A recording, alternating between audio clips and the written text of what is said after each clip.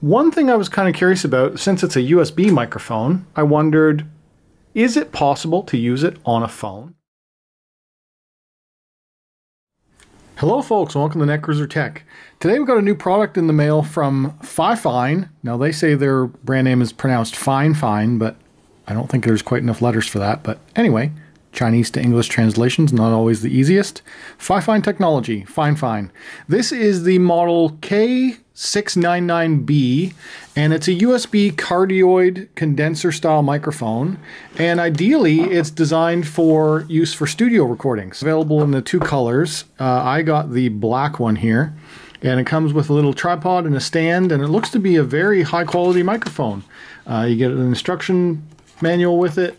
You don't necessarily need any drivers for microphones, but it shows you how to set up your software for ideal audio recording. Dear all, thank you for being a valued customer. Go to the website, go to Facebook if you need assistance. This product has a 2-year warranty, and write us a product review and let us know what you want us to keep or change. Here's the company information, and we'll get right into it. So I did take a quick peek at this, but I haven't really used it yet. It feels quite nice, quite heavy. It's got a good weight to it. It is a metal body. You do get a mic gain adjustment. This completely swivels 360 degrees so that when you do want to put it on your tripod mount, it allows you some flexibility there. It does come with the tripod mount. Yeah, so that's comes with this little mini tripod. This is not a 1/4-inch tripod jack. This is something unique that they made. I don't know if that's audio recording style standard or not, but for now we're just going to use the stand that it came with. You can probably get a boom mic for these. Maybe it is a standard microphone style thread. I'm not familiar enough with audio equipment to know that. This is a USB microphone, so it uses USB, and this is a USB 2.0 plug.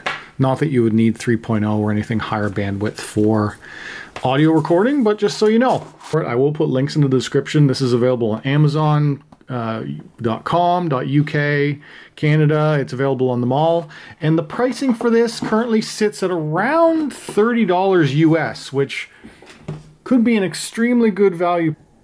Now, you would want to use this in a studio environment. Plug this end into your computer, and studio style audio for this for doing voiceovers, for things like when you're recording over a screen. Sometimes I do screen recordings and I just want to sit here, and this is how I do it. I start a screen recording and then I would talk into a microphone. Up until now, what I've been doing for mics when doing my screen recordings is using this setup. This is a Rock Band microphone. I don't know if you remember Rock Band when it was popular, but the Rock Band microphone was USB, made by Logitech. And if you plug it into a computer, it picks it up as a USB microphone. So I picked up a little cheap, like $5 stand for it, put on a pop filter, and that's what I've been using up until now. It does not get great audio. I have to be talking within about this type of a distance to get nice good audio with it, and even then it's still not great. I haven't really been satisfied with the audio out of this mic, but I'm going to do some back-to-back comparisons. I want to see, is it any better or worse than this new style microphone? Now, these type of microphones are usually omnidirectional type pickup pattern. This one is cardioid, so that means that anything that's behind it will not be getting picked up for sound. It's only what's in front of it. It's a cardioid style pattern. And the unique thing about this one is it does have a gain, so you can turn it up and turn it down. It does not have any headphone monitoring on it, so it's up to you to watch your gain levels in your software and your recording and make sure it's not peaking. Plug it into a computer and we will get some audio, because really that's all you need to know about a microphone. Is it going to stand up? How does it work for accessories? How does it plug in? And what's it sound like? Most importantly, what's it sound like? We're going to do back-to-back comparisons of these two. Okay, testing, 1, 2, 3. This is using the Logitech USB microphone from Rock Band with a pop filter. The reason why you like pop filters is for the P's, for PPP. You don't want it to pop in the microphone. That's the reason why you want a pop filter. Now, the other microphone that I have does not have a pop filter, so we have to wait and see how does that work. Anyway, here's a quick test of the Logitech USB Rock Band microphone. What you want to be looking for is your gain level. So I'm pretty far away from the microphone right now. I would not be talking this far away, but you want to make sure that you're on the correct microphone. So it's on the Logitech USB and you have no type of gain adjustment. If I back away even ever so slightly, you can see it's barely picking up that audio. Okay, screen recording has started with the Fifine K669B. So this is using this new USB cardioid microphone by Fifine, and I want to see how is the quality compared to the Logitech Rock Band microphone. Testing, testing, 1, 2, 3. Testing, testing, 1, 2, 3. This is farther away than I would be from the Rock Band microphone. Previously, I would be talking in the Rock Band microphone about this close, which is probably peaking these levels. This has no pop filter, so the P's are likely a little bit harsher than without the pops, but we'll see. There is a mesh in front of it, so maybe it has its own built-in filtering. I don't necessarily know. I'm not that much of an audiophile to be able to tell. The gain is at half right now. I'm going to just sit back a bit. If I turn the gain up on the fly, I want to see if it adds any static. Gain is currently maxed. That's max volume, and I'm just slowly dialing it back down, back to mid-level, and now dialing it down, dialing it down to nothing. And now back up to medium level again. So can you adjust mic gain on the fly without introducing static? Well, curious to try on that. Other than that, that's this new studio microphone. I'm curious to see what the quality's like. Now I'm going to plug in the Fifine K669B. So just plugging it into USB, and you want to make sure that it's picked up the microphone. This one, it just picks it up as a USB plug and play microphone, but immediately look at how much higher the gain level is while I'm this far away from the microphone. With the other one, I would have to be up this close. Literally, I was talking this close into it. My face was like right up to the pop filter in order to get those kind of levels. Ergonomically, I don't want that. So I'm curious to see if I tilt this up more towards my face.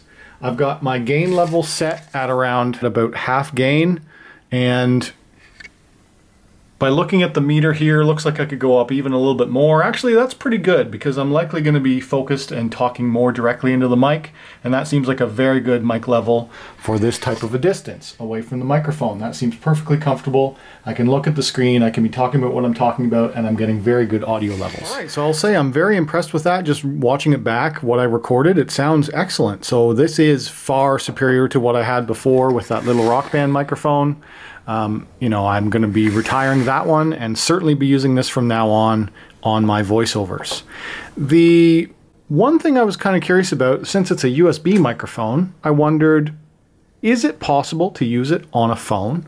If I adapt this to something compatible to an iPhone, will it work? So let's try that now. I do have some accessories that might make that possible. This is a Lightning to dock adapter, and I have an old dock to USB adapter. So this is from 30-pin days from before they went to Lightning, but this should be fully compatible. So I'm going to plug the microphone in. This USB adapter was designed for cameras.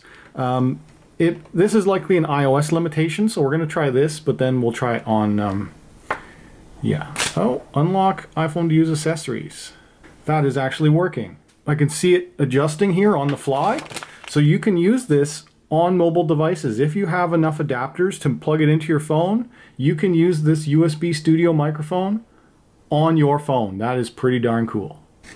Yeah, so I'm playing this back now through my phone. It absolutely was using this studio mic on my phone. So you can use it for desktop or for mobile. All right, guys, so I'd say that's a huge thumbs up for this thing. For the price of it, for around $30 US, under $50 Canadian, certainly it is well worth it for the quality and the versatility of being able to use it on desktops or on mobile devices. This would also work on Android as well. All you'd have to do is convert this from big USB to a micro USB or to USB-C. That's all you would need to do. Any simple conversion cable will allow you to use it on mobile. So that is very, very good. I've been pretty happy with the quality of this. I would say that it is well worth it. Certainly for a studio environment, it would be great for gaming, anyone who's Twitch streaming, anyone who's doing voiceovers, or anyone who's doing any kind of video editing and wants to add their voice. It certainly sounds way better than using the internal microphone in your computers, as well as any other cheap microphone that you might have. So certainly take a look. I'll put links in the description. I am impressed. Fifine K669B. I was saying it incorrectly before. It's not 699B, it's 669B. Yeah, Anyway, you can see in here when the light hits it properly, that's the little cardioid condenser style microphone pickup. And there you go. Alright guys, if you enjoyed this, hit that like button. If you're new around here, subscribe. If you want to talk to me, leave a comment down below. And as always, thanks for watching.